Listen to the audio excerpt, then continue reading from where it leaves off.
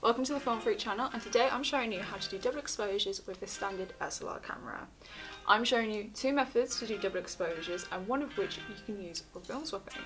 Film swapping is where one photographer shoots on a roll of film, winds it back and then gives it to another photographer for them to shoot on. And this creates a surprising series of double exposures. I have film swapped before, in particular with a wonderful photographer called Richard Lambert, and you should check out his Instagram down below because he's an amazing film photographer. But let's get started on this tutorial. To start with, you'll need your camera.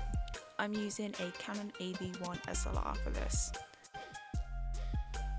First of all, get your film loaded into your camera. I left the back open so you can see what I'm doing. Now with the crank, you need to wind it back so it's tight. This is the film rewind button. You need to press it and hold it down. This is so you don't advance the film. After you've taken your first shot, hold it down and take your second shot. For this, you'll need a marker pen. All you gotta do is mark your frame. This will help you or the photographer you swap with so the frames line up for the photographs.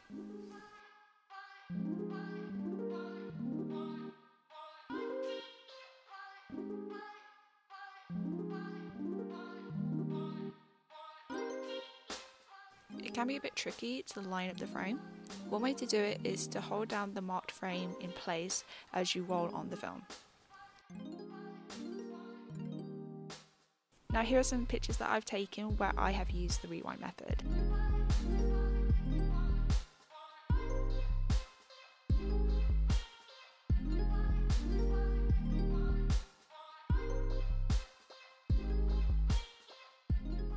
Hopefully this tutorial has served you well.